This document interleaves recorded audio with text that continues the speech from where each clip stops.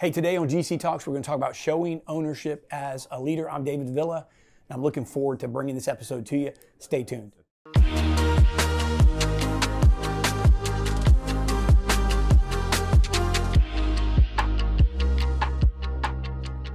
As business owners, entrepreneurs, and leaders in the kingdom of God, the concept of ownership transcends mere responsibility. It embodies a mindset that encompasses stewardship, accountability, and a commitment to excellence. In this podcast today, we're going to explore 5 key points on how to show ownership in our roles, both in the marketplace and in our spiritual calling. All right, let's look at the 5 key points. Point number 1, embrace responsibilities.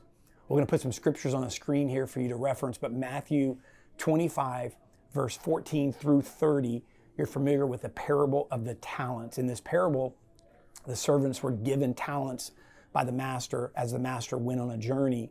And you know the story, but in this story, these servants were stewards of these talents, these responsibilities, these resources, and they all did different things with them. 2 of the servants invested these and increased them and even doubled them. And then one of them, out of fear of losing the responsibility or losing the resources, buried it into the ground. And so just as the servants were entrusted with these talents, we are entrusted with resources, people, and opportunities. There's 3 things: resources, people, and opportunities. So showing ownership means taking full responsibility for what we have been given. It involves not only managing well, but also innovating and improving on what we have. So the application of this is we have to evaluate our current projects and initiatives. And we have to decide and look at how we can take greater responsibilities for their outcomes, not just throw them out there to the wind, not just bury them, not just, put them out there and cross our fingers and hope that they're going to just play out. But true ownership requires steps that we can take to ensure that we're being a good steward of those resources. Point number 2, lead by example. And the scripture reference here is in 1 Timothy 4:12. And it requires you and I to set an example for other believers. Ownership is just that. A leader without a follower is just taking a walk. So ownership and leadership means that we model the behavior and values that we wish to see in our team. When leaders exhibit integrity and diligence and a strong work ethic, we inspire those around us to do the same. So I want to challenge us to identify one area. The way we start, you eat an elephant one bite at a time. Instead of, listening to this podcast and then finding the gaps that are there and just rehauling everything and throwing everything into a tailspin, start by identifying one area where you can lead by example this week. Perhaps it's improving communication. Maybe it's being punctual. Maybe it's investing time into various personal development with your team. But find one area that you can improve upon and show ownership better this week. Start eating the elephant one bite at a time. The next point is cultivate a culture of accountability. When I talk about culture, I always point out that there's a culture that's taking place in your company, in your ministry. There's a culture that's taking place wherever you are, in your family. And my question is, if there's a culture, who's driving that culture? If us as leaders are not taking ownership or showing ownership, there's a culture, but that culture is being driven by someone or something other than us. And the scripture here is Proverbs 27:17. We're familiar with the scripture. It says iron sharpens iron. And, we quote the scripture a lot in men's groups. We quote the scripture a lot in leadership. But really, if you look at it, there's only one way to sharpen iron, and that is when it comes into contact with other forms of iron. So ownership thrives in an environment of accountability. We have to encourage our team to take ownership of their roles and hold each other accountable for performance and behavior. My experience in dealing with people that desire to be successful is they crave accountability. They don't crave micromanagement, but they crave accountability.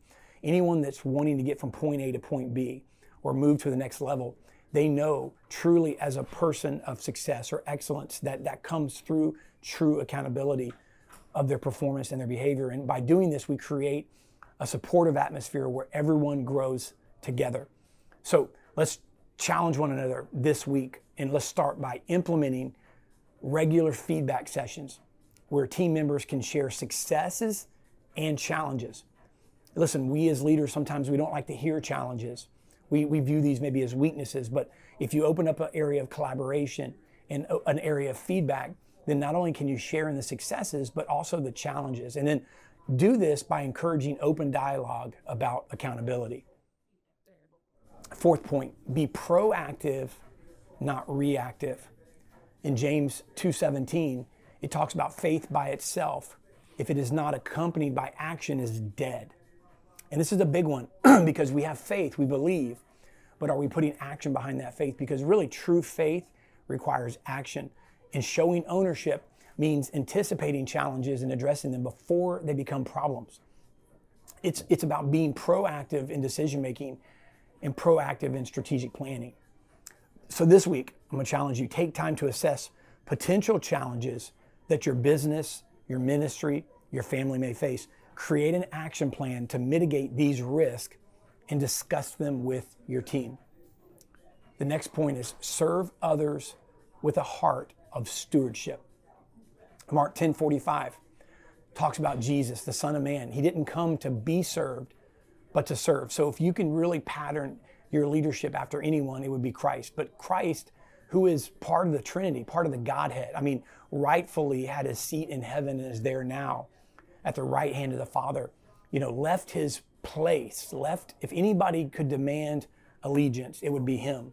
And eventually the Bible says every knee will bow, every tongue will confess, and there'll be a time where that allegiance is there from everyone, and that acknowledgement is there as Jesus, the Son of God. But the Son of Man didn't come initially to be served, but to serve. And so the lesson here in this point is true ownership involves serving others.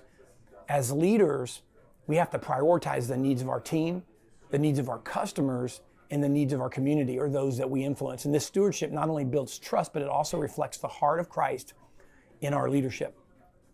And so here's an application for that, something we can apply today. We have to identify someone in your team, someone in the area or your sphere of influence or your community who could use your support, and take intentional steps to serve them this week. All right, what does it mean to show ownership and leadership? Stewardship.